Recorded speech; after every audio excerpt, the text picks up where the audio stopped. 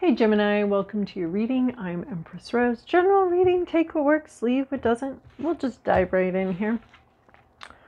Overall for the reading, Eight of Wands, communication and ideas and passions coming down into reality, being communicated, being, I want to say transmuted from a theoretical, passionate place into, on their way into reality. So generally speaking, typically we see this as a communication card, lots of communication. So whether that's happening or not, I don't know, but that's something that's the underlying. So it's either something that you want to have happen or you're looking at when does that happen or something like that. So I need to, all right, so Eight of Wands, about communication. When do you communicate? What do you want to say? Maybe you have a lot to say, but you haven't said it. Yeah. So interesting. It's Eight of Wands is always so interesting because it happens in the wand suits of passion and spirituality, but it's communication. So it's in its essence, it's this swords energy, but it's this passion coming into sort of verbalization. We have a lot of throat chakra, transformation, growth. Maybe growth in some area. It's like, you know, it's a very green and blue card. So heart and throat. And we have the butterflies transforming. So it's got some transformative energy. So some sort of communication to change something. And she's very happy about it. Happy communication. Past, present, inner landscape. What's at issue? Environment, to-do list. Possible outcome. Oh my gosh, this is pretty cool, honestly. There's several letters, you know, and obviously we're doing an artistic rendering of communication with these letters. So there's letters, which is interesting. There's letters all over the place. There's giving, and we end up in receiving. So, and we have a Knight of Swords, we have the Knight of Swords, which is the communicator about the communicator. Knights are throat chakra, communication. Swords are communication. It's communication about communication. Fascinating. All right. Some interesting energies here. So in the recent past, we have Ace of Pentacles. Something began in reality. A lot of potential, something coming through from sort of a theoretical realm, actually beginning in reality, actually something beginning like a job, or it took on a physical form. It might have been a long-held dream, but so much potential. Why am I seeing Horton Hears a Who? I can't even remember what that's about.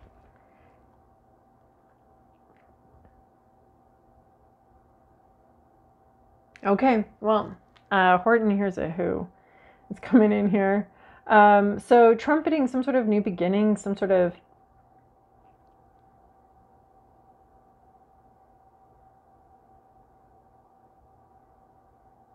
again, we have these messages around it. It's like an announcement of something. A lot of announcing energy here. And a lot of like something that's been just spoken about, dreamed about, passion. It's got like all the like wands and swords, the passion, the communication, the talk. And it's like, actually, here it is in reality. Here it came up. Here it transformed. Here it emerged from one world into our world, from a theoretical place into our place, which is what I was getting from your Eight of Wands here. So something emerging from a theoretical place into reality, into physicality. There's still so much potential, but we have the groundwork laid. We have some sort of basement foundation poured here. Really great foundation to grow on. And to very reliable beginning. Current situation, you have the Magician. What do we have? We have We just don't have cups. It's like the only thing we don't have to create here. But here's Jack.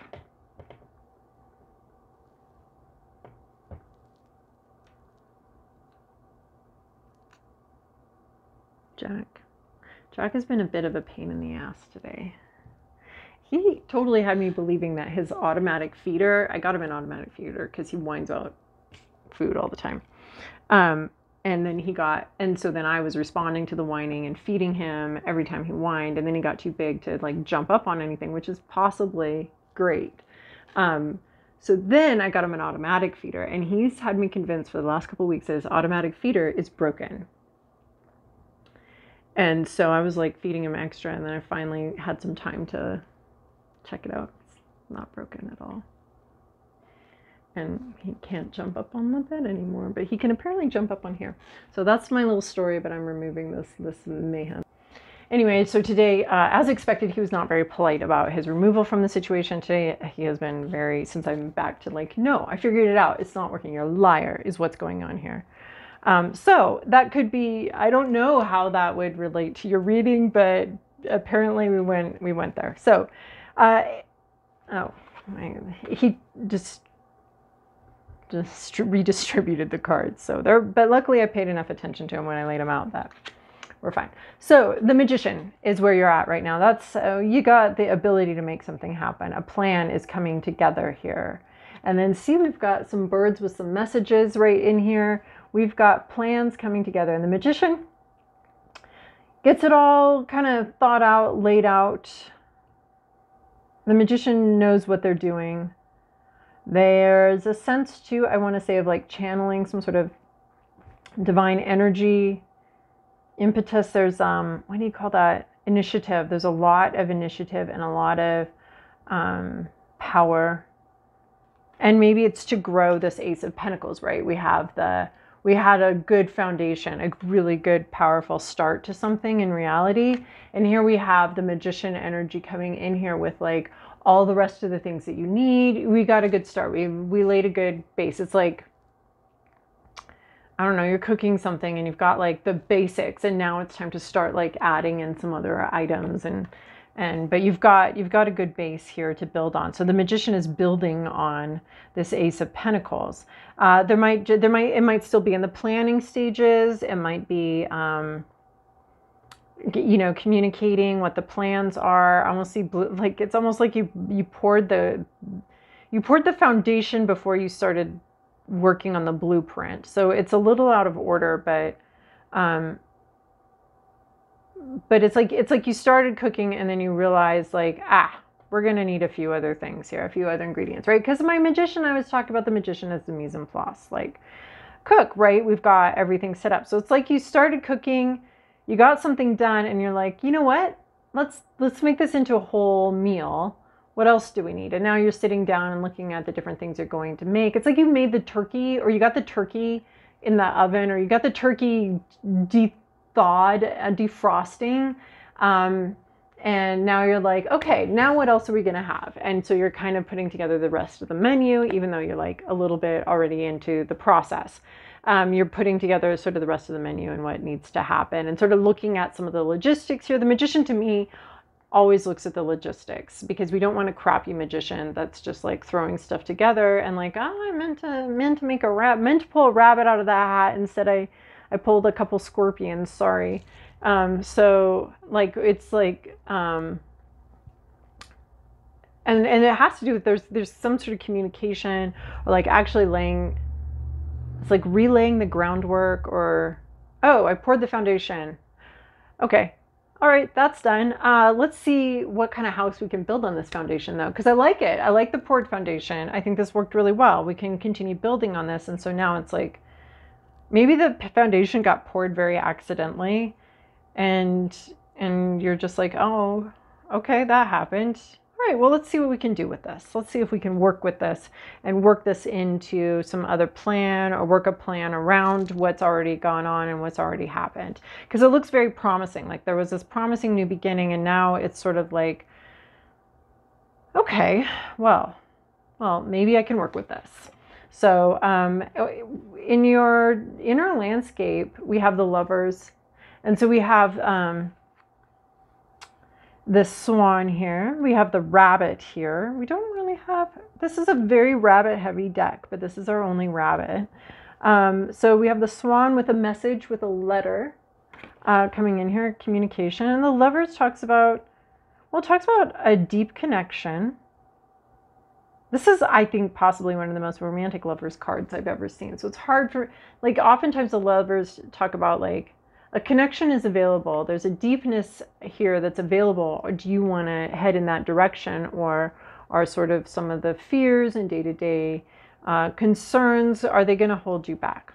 But this one's just so, like, romantic looking. It's hard to see it as anything other than, like, the possibility for deep connection here, either with a project or with somebody. But there might be something a little illogical or a little fanciful about the movement. Right? We've got like Pegasus here. We've got fairies swirling around them. Like on the one hand, it's all beauty and gorgeousness. On the other hand, there's like a fantasy element to it. Well, I mean, this whole deck is a fantasy element. We've got like an owl sitting on someone's hair over here. Oh yeah, there's a lot of wisdom with this, with what you're doing, with how you're taking something that's already started, already built, this accidentally poured foundation. You're looking at it like it's good, and then now realizing that you want to build on that foundation. And then there's like this owl here, this intelligence and almost like this divine wisdom that's part of like in the owl as being like the overall plan, the visionary, the being able to see in the dark, the visionary. So there's like a very visionary aspect of what you're doing with this like pre-poured foundation, or this thing, you know, you're seeing you can build on this. And there's some sort of, there's actually been like maybe a plan the whole time about this, and you're realizing, that's why I did that. Again, we just have these messages between the two. And your inner landscape, you're very hopeful about the situation. And maybe there's a fear that it's a bit of a fantasy, or a bit of a weird thing, or it's not gonna, I mean, there's the potential for it to not work out. It's the potential for it to be like a very destructive situation, right? Especially if we're looking at a foundation that's already been poured and we're wanting to build on it. There's a sense of, well, do I want to do this? Because this isn't the foundation I would have poured. You know, if I was building my dream house, this isn't the foundation I would have poured. So do I want to continue building on this, understanding that I'm making sacrifices, with my ideal, right? There's something that like, some of the most difficult things on like couples and to deal with is like graduate school, having kids, and building a house together is one of the things. And I've watched it happen. I've watched friends, relationships be destroyed by this. And it, in large part, is because both of them view it as, and from my perspective anyway, both of them view it as an opportunity for their dream house, for their wildest fantasy of what a house could be, to come true. And there's so much, it's such a loaded topic. Our house, our home, our shell. It's like we don't get to pick our bodies, but we do get to, when we're building a house, it's almost like picking the shell that's going to house our life, house our family, house our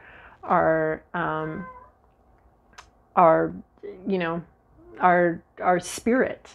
So, and we don't get to pick the body, right? We're just kind of like, here's your body, you get it. It's not, you know, until it runs out, it's yours. And we don't really get to pick that. So the house can be like a proxy for that body, or for that, like how do we want to be housed? How do we want our spirit? How do we want our life to be housed? And so it's this opportunity to engage with this fantasy. And then we have the other person interfering with our fantasy. Like, this is my fantasy of what I want my house to look like. And then they have their fantasy of what their house looks like. So instead of a couple creating a housing for their joint life and energy and fantasy. We have a couple where the other person becomes a barrier to them getting what they truly want in fantasy. And so I'm seeing that idea presented with this Lovers card. You know, like, unless we're building our houses, all the houses are secondhand. It's like secondhand shopping, right? You find a shirt you like, you don't get to get it in a different size. It is what it is. You either like this as it is, or you don't like that as it is. And that can be with relationships. That can be, you know, the people in our lives. We don't get to like, well, I like this person, but I can I get them in a different color, or I like this person, but I'd like him in a different size. That's not how any of this, other than mass-produced clothing, works. Is that we can, or mass-produced products work, is that we can get it in a different size or a different shape. And so most of us, unless you're building a house from scratch, you're working with what's on the market, what's available, for what price, for your price range, all of that. You don't get to like order up your most things in life. So this is a little bit of that. Like this Lovers card is like, do I really want to, you know, buy a house that's already been lived in, that's already been made? Or do I really want to build a house on this like foundation where I'm not going to get the exact house that I want. I'm not going to get exactly what I want here. And so then of course the possibility for resentment of the other person for being the barrier to what you want can always be an issue and come up. So this is like story time with Empress Rose here apparently today. But yeah, that's what's coming through with the Lovers card is, do you want to build on, there are compromises, because especially with like there are compromises, like especially with like, well, with a lot of things, it's not an equation. There's the heart issue that comes in, and it's not, if something fits very neatly into the equation of your life, there's something suspicious, in my opinion, and questionable about that. So the Lovers card talks about something that really calls to you, that you really connect with, but it has a bunch of caveats to it. It's a house that's already been lived in. It's a foundation that's already been poured. There's a lot of, you know, of other people's decisions having already been made here for you, is what I'm getting from this. What's at issue here is 7 of Wands, not standing up for what you want, right? Yeah, not standing up for what, we already have this foundation laid. And either somebody here isn't being true to what they really truly want, like their ideal. And that's what I'm seeing with this Ace of Pentacles. It is a really great laid foundation. Is it your ideal? I don't think so. Do you want to hold out for your ideal? Maybe you do. Or maybe, you know, you don't want your lover to turn into the barrier of your dreams coming true. But there is something of someone here isn't standing up for what they want. And maybe that's a good thing. 7 of Wands and then 8 of Wands.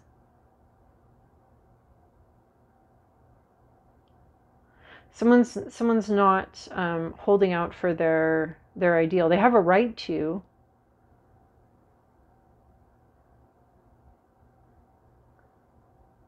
Maybe not making space for their own passions, right? It's this whole concept of this foundation being laid. Are you going to build a house on someone else's foundation, or are you gonna, it's like almost you inherited a project or something. You're like, well, do I want to hold out for the project I want? There's part of this project that resonates with you, you know. And these storylines can be kind of small, you know. It can just be like, here's this, you know, someone started a project, you're getting it, figuring out where you want to go with it. Is it ever going to be your ideal? No. Do you want to proceed anyway, or do you want to hold out?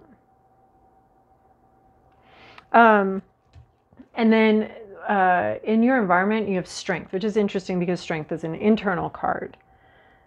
But again, we have this like divine guidance, infinity symbol. And Strength, this is interesting because 7 of Wands in reverse is not holding strong.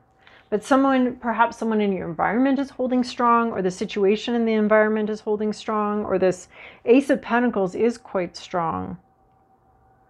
The Strength card talks about not quitting. The Strength card talks about not giving in. The Strength card is about inner strength, managing emotions, managing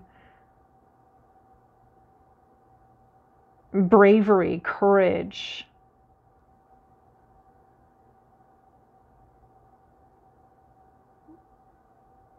Watching, I think there's a sense of possibly someone or possibly the environment not allowing for a full expression of emotions, but a lot of restraint. So it could be, your environment is requiring you to exercise a lot of restraint, especially since like some other foundation got poured, before you were ready, or before the foundation got poured. It was like someone else's house and the foundation got poured and you're like, well, I don't know what to do here. But it's a very strong foundation. It's something here is very strong, very stable.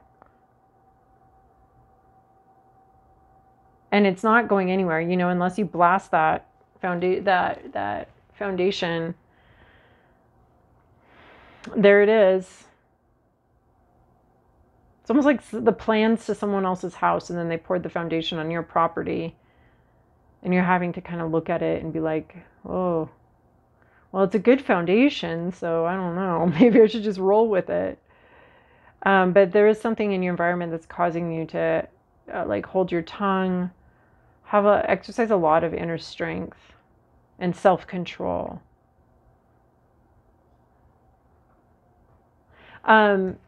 Your to-do list is Knight of Swords. So here we have communication upon communication. You were wondering about communication, that's overall. And now we have the communicating communicator.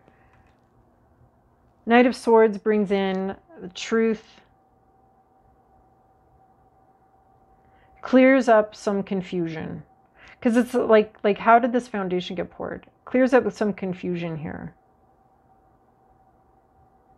It's not like, we have a little cockfight.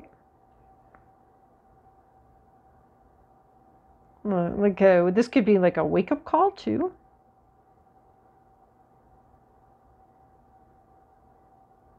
There's a sword. Yeah, I'm just thinking about like the little spurs on the back of like the rooster's legs when they're fighting. Not that I endorse that or have ever seen that like actually in action. I don't think I would like it. But there's some spurs here, which is like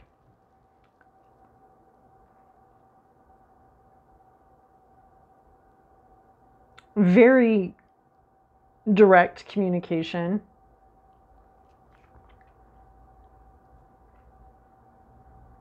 I want to say there's like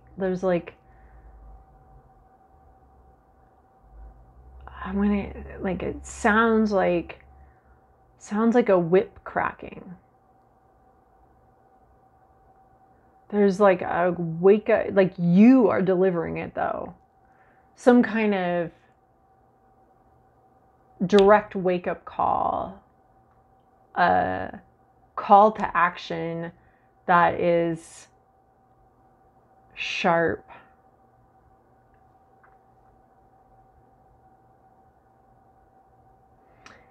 It's like you inherited some kind of problem and you've got to like be super clear about where you're at with it and what you want to do and what needs to happen. You have all the power. You're ready, you're prepared. And this Knight of Swords is some sort of wake-up call. It clarifies things and it makes things move. There's a motivational aspect to this Knight of Swords.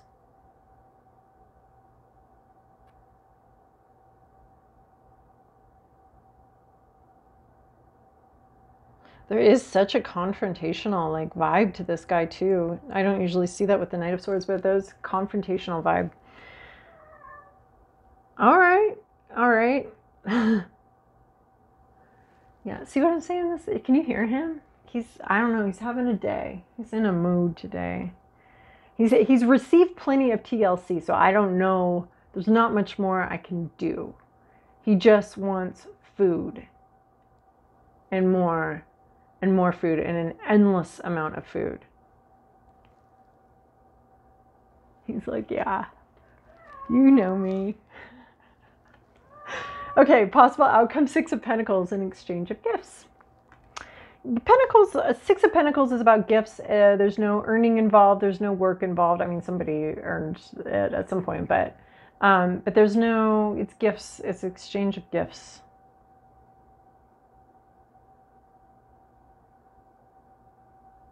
Yeah, Six of Pentacles. It's not about earning. It's not about deserving. There is a sense of balance, though, overall to the universe, restoring balance to something. But you may receive something. You may be giving something. There's a sense of generosity here. And maybe you've been a little like, I don't know, I want to say picky about this foundation, but not really, because it's your dream. But there's a sense of generosity here, and giving. And restoring some sort of harmony and balance through unearned gifts. Because a lot of times we work for things and we don't receive the rewards. So there's a sense of either receiving or giving a reward for work not necessarily put into this particular project. You may be receiving a gift, you may be giving a gift. What I love is how it comes underneath this Lover's card. Is there something about that, like a generosity here?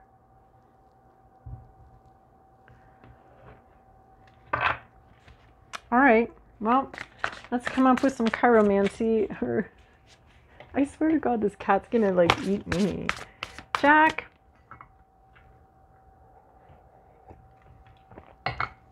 You wanna see him? Here he is. There's a Jack. Agent of chaos and mayhem. Somehow invited this stray cat into my home at some point. He just showed up. All right, chiromancy for Gemini. Bee spirit, prosperity. Ooh, I like it with this. Well, I would show you the exchange of gifts, but Jack's giant derriere is on it. Okay, I'm gonna not make too many jokes about your, I don't know, about your size right now. He's a big cat already. So bee spirit, prosperity. I love this. What's this? Prosperity lies ahead. You're ready to go. There's almost like some kind of, and bees might be important, daylilies might be important, fern might be important. There's like this opening, there's like this brightness, there's a shine to things. There's a ring here. Maybe it's a pot. It's a jar. It's a jar of honey. Like, I don't know. Struggling with what that is. I think it's a jar of honey. Little honey pot. After a lot of work. You know, those bees, they work together, they work hard. I don't know if they work hard. They take some naps, they sting some people. But it's like this, I can see it with the Six of Pentacles for sure. Like a shiny little pentacle, looking like a pot of honey coming in here.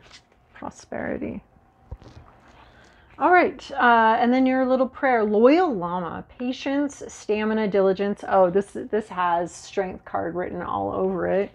Loyal llama, patience, stamina, diligence, persistent and peaceful grassland dweller, show me fortitude in troubled times.